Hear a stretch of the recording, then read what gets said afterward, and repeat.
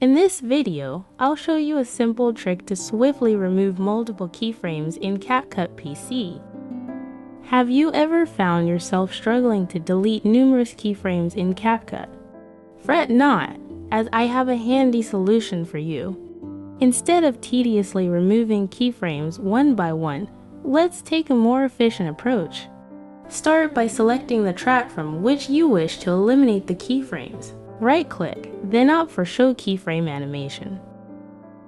You can see we have keyframes on scale, X, and Y positions, rotate.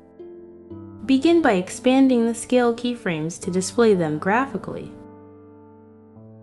Now, just click and drag in the scale keyframe area to select all the scale keyframes you want to delete.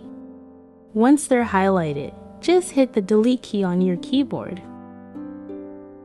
Repeat the same process for the X and Y positions keyframes, rotate keyframes.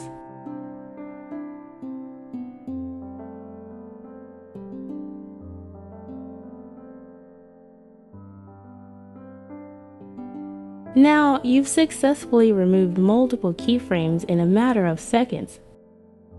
And there you have it, the quickest and easiest method to clear out all keyframes in CAPCUT. Thank you for watching, and stay tuned for more helpful tips and tricks. Don't forget to like, share, and subscribe for future content. Until next time, happy editing!